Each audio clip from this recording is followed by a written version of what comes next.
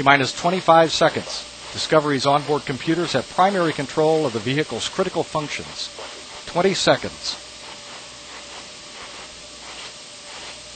T-minus 15 seconds and the sound suppression water system has been activated. We have a go from engine start. 3 engines up and ready. 3, 2, 1, 0. Booster ignition and liftoff of Discovery, blazing a trail to scientific discoveries aboard space station. Houston, Discovery, roll program. To roll, Discovery.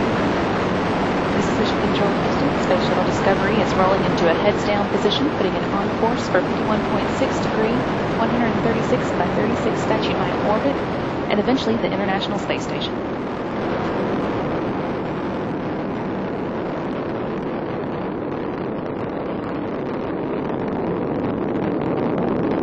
Discovery's 3 liquid-fueled main engines are now throttling down to reduce stress on the shuttle as it travels through the area of maximum dynamic pressure.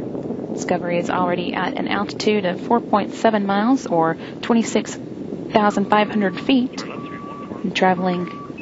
Discovery, go at throttle up. Roger, go at throttle up. Traveling 1,000 miles per hour, Discovery's engines are now throttled back up and performing at full capability.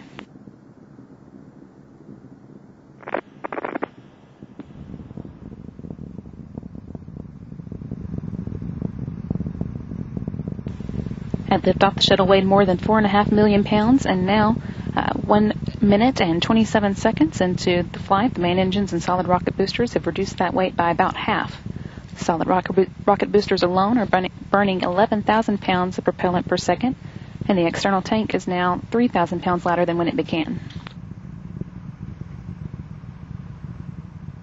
Discovery is now 21 miles away from its launch pad and 22 miles in altitude, traveling 2,700 miles per hour. All 3 main engines are working just as expected. The 3 fuel cells are generating power, and the 3 auxiliary power units are all producing pressure. In short, everything performing well. 2 minutes and 7 seconds into the STS-131 mission. 103 converged. The booster officer in the Mission Control Center has confirmed the solid rocket booster